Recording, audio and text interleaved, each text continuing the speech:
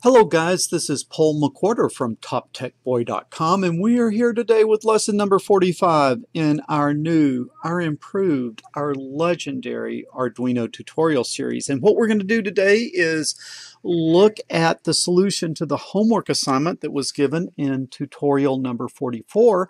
And that homework assignment was to create a circular shift left or a circular shift right binary function using the Arduino and the most excellent 74HC595 serial to parallel converter, which is included, by the way, in your most excellent eLego Super Starter Kit. If you don't have one yet, look in the description, click on the link. You can pick it up at Amazon for $35. It has the Arduino and a boatload of components, and it will allow you to follow along with this entire series of tutorials.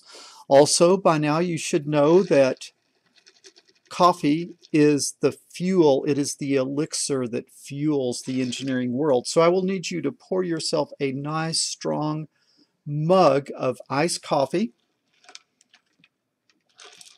Most refreshing. I will need you to get out that circuit that we built back in, where was it? That was lesson number 42, where we hooked up the 74HC595 per this schematic. And you got to kind of get it nominally working because I can't spend an hour showing. Ooh, that is the wrong one. It was this one is what we did in lesson number 42. And therefore, I need you to catch up. If you haven't done lesson number 42, you need to do that so you can get the basic circuit hooked up. All right, and then you can create a binary number, and then you can write that binary number into the LEDs. I'm going to probably need to get out of your way a little bit more, and we left the circuit as such earlier. All right, so you do lesson 42, you get this all hooked up, and then your assignment in lesson number 44 was to create this function that will take a binary number that you see at the top and shift it to the left, and then the most significant bit goes around and fills in the least significant bit. So as you scoot something off the screen to the left, it goes in and fills in the right position.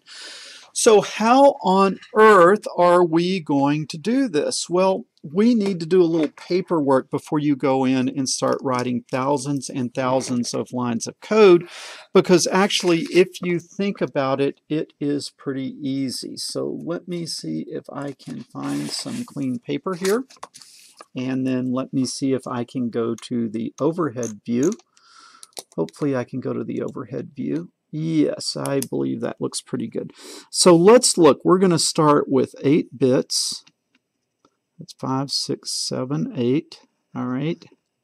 And I'll just kind of draw them there. So what do we want to do? We want to do the first thing, which is kind of simple. And I think if you understand shift to the left, circular shift to the left, you'll understand circular shift to the right. So this would be circular shift left. You want to take this, and this is, we should remind you, the least significant bit, and this is the most significant bit. And what you will want to do is you will want to take this and move it here, this one here, this one here. Everything shifts to the left. Okay, and now this one is going to come all the way around and come back over here. Okay, like that. Now this is the thing you have to see. This is the hard one. So let's do that first, and then let's do everything else. Well, let's call it my byte. My byte. And right, this is going to be a hexadecimal or a binary number. If we declare it in Arduino as a byte, you can either work with it as binary or hexadecimal because it's really the same. Well, how could I get this all the way over to here? Well, if you think about it, if I take this number If I divide it by 2, it's going to go here. If I divide it by 2 again, it's going to go here. 2 again, it's going to go here. 2 again, it's going to go here. 2 again, 2 again, 2 again.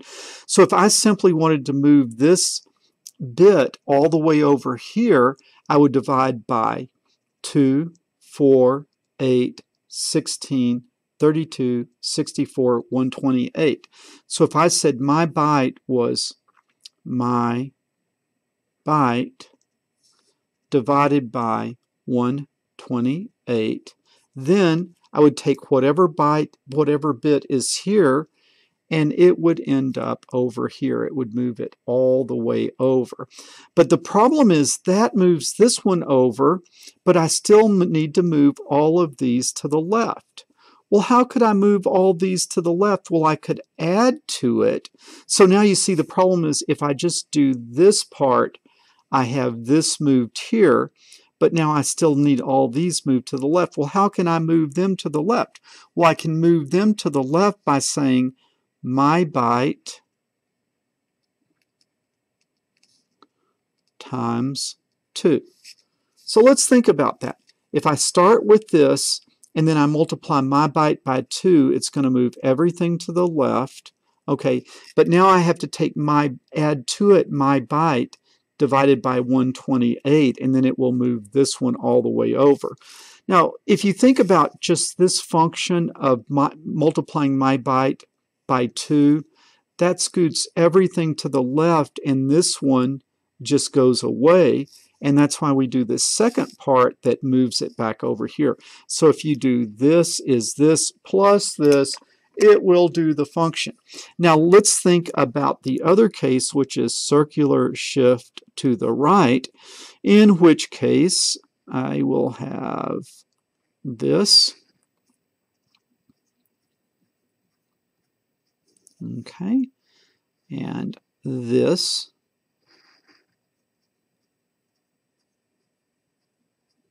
What do I want in this case? Everything moves to the right. Okay, and then what does this one do? It comes and it comes over here. Well, in this case, my byte is equal to my byte. Okay, this time I want it to come over here, so I multiply by 128, right? Because if I take this and I multiply by 2, 4, 8, 16, 32, 64, 128, if I multiply by 128, I'll get this over here. But then all these I want to move to the left, so I would add my byte. How do I move to the left? I divide by 2. Okay, so with this and with this, I can do a circular shift left or a circular shift right. Did you guys figure it out that it was really that easy? You just got to start thinking, right?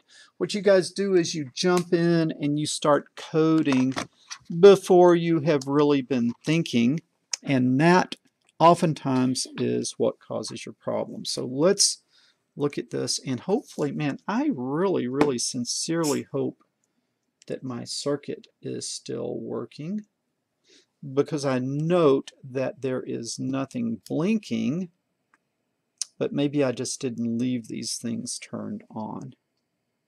Okay, let's see if I can go to my new dramatic shot here. Oh, is that not just a lovely shot?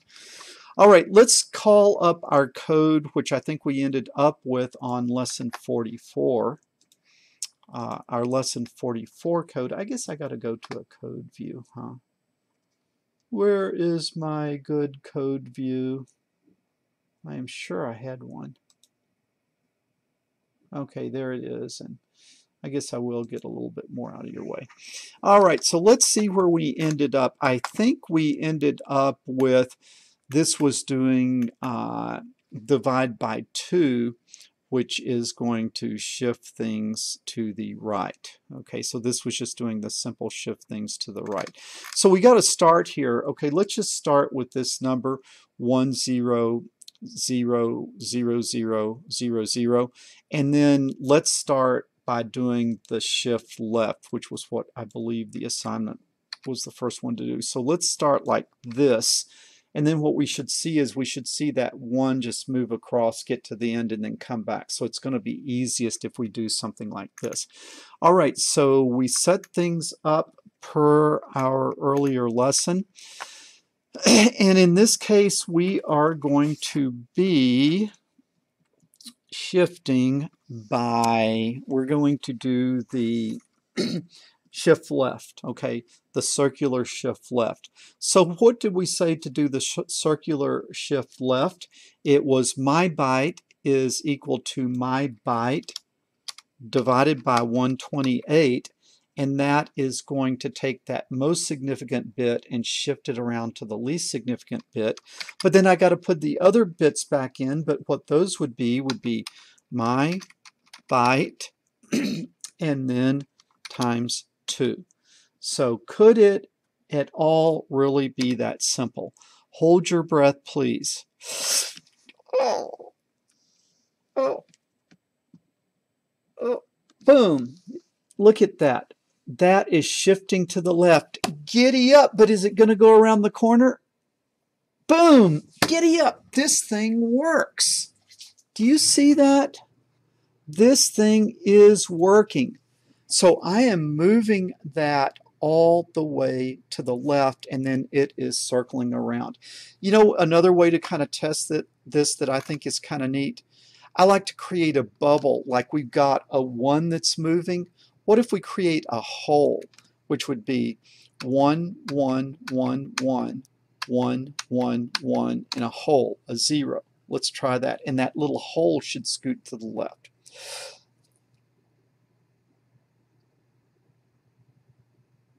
Boom.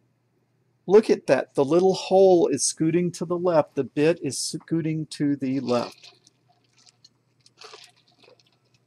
Just like we wanted, right? We are doing a circular shift left. All right, how would we do a circular shift right? Well, it would be my byte is my byte times 128, because what we are trying to do here is we're trying to take that least significant bit and move it to the most significant bit, that round the corner move, right? That round the corner, loop around move. And then the other ones we want to shift to the right, which would be dividing by 2. So we are going to put that in. We're still going to have the holes, but the hole moved around the corner. Now it's coming down, going to the right, waiting for the around the corner move. Boom! Did you see that? Boom! It is working. Okay, guys, do you see if you just think, you've got to think and you've got to find that clever solution, because this could have been a terribly, terribly hard job, but you can see that by doing a little bit of thought, it turns out to be pretty easy. Let's go and just enjoy this beautiful view of this thing working. All right. I hope you guys are doing the homework. Is anyone actually doing the homework? Are you just tuning in to just watch me do all the work, you know, kind of like watching TV? Are you a watcher or are you a doer? If you are a doer, leave a comment down below saying doer, so I know that at least someone out there is doing. Okay, this has been Paul McWhorter from TopTechBoy.com. I'm trying to think. Do I have any... I almost had a microphone disaster. Do I have any homework for you? We've done a shift left. We've done a shift right. We've done a binary counter. What would be something else interesting that we could do with this? I don't know. I think you guys have kind of gotten this figured out. We've done the logic shift left, we've done the logic shift right, we've done the circular shift left, we've done the circular shift right, and we have in fact done a binary counter. So I think that's a pretty good series of lessons. We'll probably, in lesson number 46, shift gears and do something new and different. All right, Paul McWhorter from TopTechBoy.com. Think about giving us a thumbs up. Subscribe to the channel, ring the bell so you will get click the bell so you will make sure to get you'll get notifications when we upload new videos. And then also think about sharing this on your social media. Get more people learning engineering. We need more doers and we need less watchers. I will talk to you guys later.